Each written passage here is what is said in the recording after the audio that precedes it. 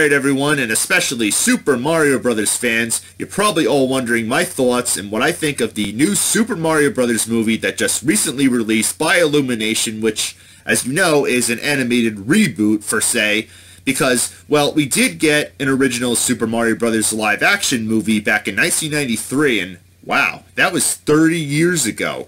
Yeah, I remember seeing it the first time, and yeah, I was not a fan of this one. I rewatched it several times, and even after all the cult following that it got with its fan base and people saying, go easy on it, it's the first of its kind, because yeah, it was actually the first movie based on a video game, not about video games, which there were several of them before, but yeah, this is the first time ever adapting a video game into a movie. It was actually the first movie based on a video game, and even after all the talk and people saying, like, you know, go easy on it, my opinion hasn't changed. I'm one of those that nitpicks this movie to death, the casting, all the things about it that basically have nothing to do with the video game. Whatever. If you liked it, that's fine.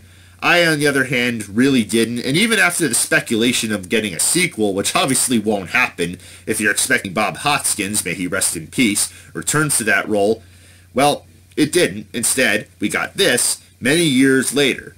So, how does this one hold up?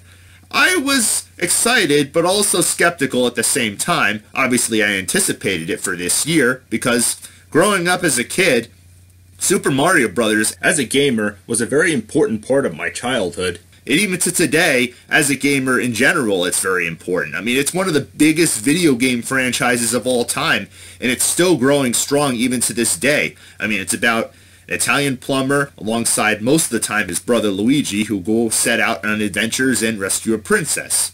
For the most part, you know, you have spin-off games and everything like that, and the bottom line, this is Nintendo's definitive franchise that, like I said, is still growing strong today. So, making a movie about it definitely had a lot of potential, and seeing how it was going to be animated this time, similar to like the cartoon series, which I did like, for the most part. You know, they weren't flawless. They had the Super Mario Bros. Super Show, Super Mario Bros. 3, and Super Mario World. I didn't mind those series that much. I mean, they tied to the video games pretty well, despite taking some liberties. So, when I found out that Illumination, yeah, surprisingly not Disney, being how many trademarks and studios they bought out, this time Illumination alongside Universal, which, yes, I find funny how Universal is building in Orlando and already has, of course, in Hollywood and Japan's park, being that, well, Nintendo obviously comes from Japan, that makes sense, a Nintendo World featuring Mario attractions along with several others. But anyway, yes, Universal and Illumination, the same studios that gave us the Minions, Secret Life of Pets, Sing, and a bunch of others, as well as another animated movie which I saw a sneak peek trailer for that's coming out this year called Migration. Okay, let's not get carried away here. Yes, they'd be the ones to make this movie, and being that it's animated, like I said before, definitely opens up a lot of potential, and as soon as they revealed the casting choices a few years ago, this is where I got a bit skeptical. Most of them were great, except primarily for Chris Pratt voicing our main character, which the movie was named after, Mario. Yeah, we all know Chris Pratt as Star-Lord in the MCU, Guardians of the Galaxy universe, whatever, as well as the Jurassic World movies, which I know in the end, especially with the last one, didn't turn out so well. But nonetheless, he is a great actor, and though I wasn't fully on board with him voicing the main character, I kind of wish they got maybe Danny DeVito, but I tried not to let it bother me, because regardless, I was still going to see this one. I mean, Charlie Day as Luigi, you know, the typical side character was kind of pushed around. Not a bad choice there. Anya Taylor-Joy as Princess Peach, pretty good. But mostly, I think the best choice is Jack Black as King Bowser. I mean, watching this, he really yucked it up. I knew he was going to do great, and wow, he did fantastic. So how was the movie? Well, after hearing very polarized reception mainly between the professional critics and the fans, I was still hell-bent on seeing this movie. I mean, I had to because, like I said, I'm a huge Mario fan, and even though this may have been geared towards kids like most Illumination animated movies are, come on, most of us adults saw the Minions movies, especially the one that came out last year. I mean, we went nuts for that one. It grossed a ton of money at the box office, and obviously this one already did. As you know, it was the highest grossing video game movie of all time, and I enjoyed it. That's all I gotta say there. A lot of people went in, the audiences loved it, while the critics hated it. So, is it a great movie? Well, it depends on what you're expecting. First of all, yes, as I said, this is an animated movie, so it leaves a lot open to really put in there that's more related to the video games that it's based off of. It mixes pretty much any Mario adventure game in there. So, you could argue and ask, is it based off Super Mario World? Is it based off Super Mario Brothers? Because they're really kind of different. I mean, one had Yoshi and the other one didn't. It's kind of based on everything in the Mario universe. Now, first of all, yes, there are going to be some minor to moderate spoilers in this, so I must give you a heads up there. If you don't want any spoilers whatsoever, then turn the video off right now. Otherwise, yes.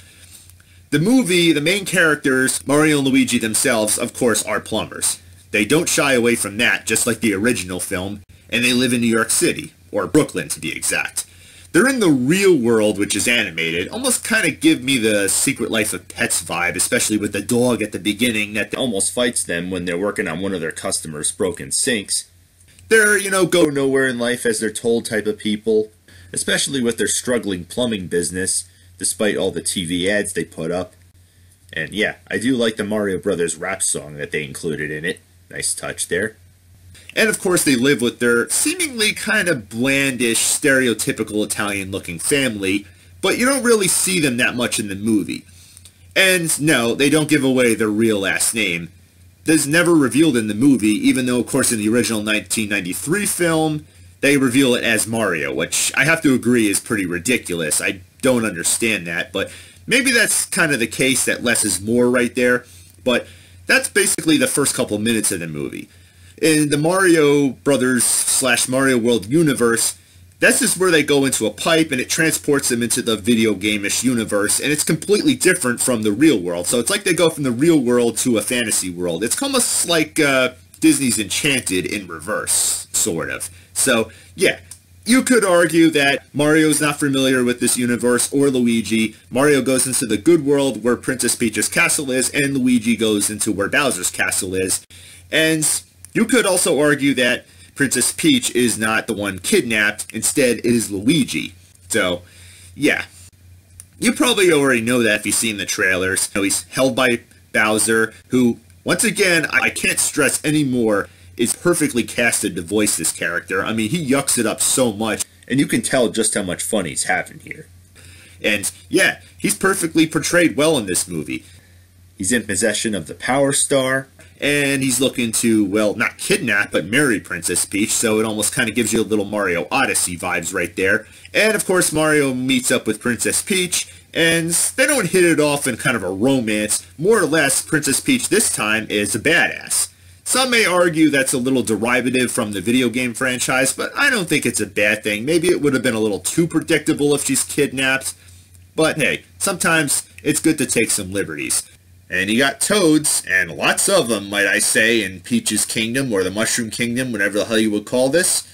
And yeah, they're just as adorable and funny and goofy as you can imagine. And of course, one of them accompanies Peach and Mario on their journey to help defeat Bowser, but not till after trying to compete in this obstacle course, which I will say was pretty humorous, but I do have to nitpick one thing, and that is that Mario does not like mushrooms, which, yeah, all of us can agree is a little derivative. I mean, isn't that all he eats throughout the entire gaming franchise to help grow? And that's what it does in this scene right here.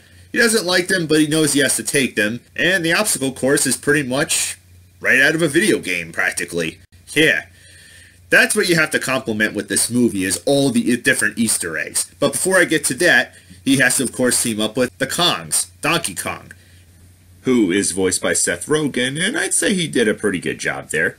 And you're probably asking, why is Donkey Kong in this movie? Well, why is Donkey Kong in any Mario Sports or Mario Kart game? Because, well, in case you don't know, Mario originated from the first Donkey Kong arcade game, and he was known as Jumpman. In fact, that makes a little Easter egg towards the end of the movie, but again, let's not jump the gun here. So it's only right to give Donkey Kong credit, being that, well, that's where Mario originated from. So yeah, it goes to there, you get a little slapstick moments there, and, well, Donkey Kong, thankfully, is not the villain here. He teams up with them eventually, And after another little Easter egg, one after another, with the cat suit from Mario 3D World. So yeah, without further ado, here's some of the Easter eggs that you notice throughout the whole movie. You got, of course, like I said, the cat suit. You got Mario Kart that you probably have seen in the trailer. Yep, it makes its way into the movie, going on the Rainbow Road. You got that blue Koopa shell that I'm sure pissed off any gamer who played Mario Kart. You got the raccoon suit, the bullet bills, all the different enemies and Koopas and so forth. You got the penguins that you probably noticed from some of the Mario games, as well as the Shy Guys, which, yeah, even from Doki Doki Panic, put into Mario 2 USA. Interesting right there, but it made a cultural impact, and it's pretty much been used in most of the Mario games throughout the generations. You got all the different music, like, of course, the classic Mario Brothers theme at the beginning. You get the Mario Brothers 3 music that you hear when he gets the raccoon suit. You got the Mario Kart selection theme that you hear when they're picking their carts. You got the underground theme that's played right after Bowser plays that song about Peach that I'm sure people had a hard time getting out of their head after watching this movie, and I'm sure still are even to this day. Yes, the classic Mario Brothers underground theme is played from him on the piano. You got the sliding down the flagpole theme, which is played when Princess Peach is doing exactly that. You got the Mario 64 theme, and hell, you even got the toads that say, "Sorry, our princess is in another castle," as a joke. Yeah, we got a good chuckle out of that one. And of course, most notably, the Power Star, with the classic Power Star theme, you know, when they get the invincibility. And hell, there's other ones that aren't even Mario related. You got the cafe in Brooklyn, named after Punch-Out. Yeah, that classic NES game. And hell, even Mario playing Kid Icarus on the NES, which I do have to question, is that the original NES or is that the NES Mini? And, well, I don't think many people will be playing that today. I mean, it wouldn't be the only gaming console that many people would have. I mean, isn't this supposed to take place in the modern days, I would assume, considering their phones that they use, which are basically modern technology? Just a little bit of a nitpick there, but a nice little NES tribute there. It just seems like a random game out of a whole collection to be playing. I mean, obviously you wouldn't be playing Mario Brothers, but the Donkey Kong arcade game machine, weirdly enough, actually makes a cameo inside of the cafe that I mentioned before, named after Punch-Out. So, yeah, not to spoil anything right there, this movie is just chuck-loaded with all sorts of Easter eggs and little tributes to the game. That just about any Mario game, to be exact, and of course Donkey Kong and Nintendo games and so forth. So any of you who were disappointed with the 1993 film, feeling that was nothing like the Mario games, being that of course it was in live action, this one does the complete opposite and answers all those complaints, giving us Mario fans, and any Nintendo fans in particular, exactly what we wanted. And for an hour and a half runtime, I wasn't bored a bit. It may seem like it's a bit overstuffed for that short amount of runtime, and I'm actually pretty amazed they got that much in there. So, you could complain, you could nitpick a lot of things with this movie. It's not perfect, I understand. You know, it's not for everybody, it's not a masterpiece film, but hey, if it's made this much money at the box office and many people have gone to see it, most likely more than once, I mean, yeah, parents have took their kids to see it, and even adults alone have gone to see it. Because, like I said, like me, and like many people who grew up during the 80s and 90s, we grew up loving this franchise, and this is exactly, for many years, what we wanted to see. And I'm sure we're going to get plenty more, being that this, of course, like I said, made a ton load of money at the box office, and it's still growing strong even to this day. And, yes, also, be sure to stay during the middle of the credits and after the credits. Wouldn't dare give it away, but just go see it for yourself. Even during the credits, you get some pretty awesome kick-ass music that sounds just like any Mario game in the franchise. May seem a little random, but trust me, for any Mario fan like myself, you'll be saying to yourself, "Oh yeah, I know that theme, I know what game that's from." Trust me, it's all there for Mario fans. It does exactly what it's supposed to. It tributes the games, and, well, it's an Easter egg movie, like I said. That's what it's really for. It's for Mario fans, it's colorful, it's very appealing to the eyes. It's funny, it's a little silly, but it's what any Mario fan would really want. That's all I gotta say there. You may like it, or you may not, but all I could say is, go see it. Which, I'm sure most of you probably have, and if you haven't, what are you waiting for? Let's go already, will ya? Anyway, obviously I'm looking forward to sequels to this one, which I'm sure it's gonna get seeing how its box office success is through the roof, and, well, I have been hearing rumors that it's going to start sort of a multiverse. Not 100% on that. I mean, not everything needs to be a multiverse. I mean, it didn't end up like Universal's Dark Universe, where it flopped at the box office both financially and critically, but I feel like this just needs to be its own thing. It doesn't need to coexist with Zelda, Metroid, and become like a Smash Brothers crossover. Now, it should just be its own thing. With Donkey Kong, that's one thing, but with every other Nintendo franchise, yeah, I don't think it should be going in that direction. But for sequels, maybe we can get other villains. I'm hoping for maybe Wario, maybe Waluigi, or hell, even the 7 Koopa Kids. Don't disappoint us, Nintendo. You certainly didn't with this movie. As I said, go see it. My final verdict is, rocking Wii Remote Wii Motion Plus up, and I'm playing Wii Remote up. Trust me, it's a good fun, silly good time.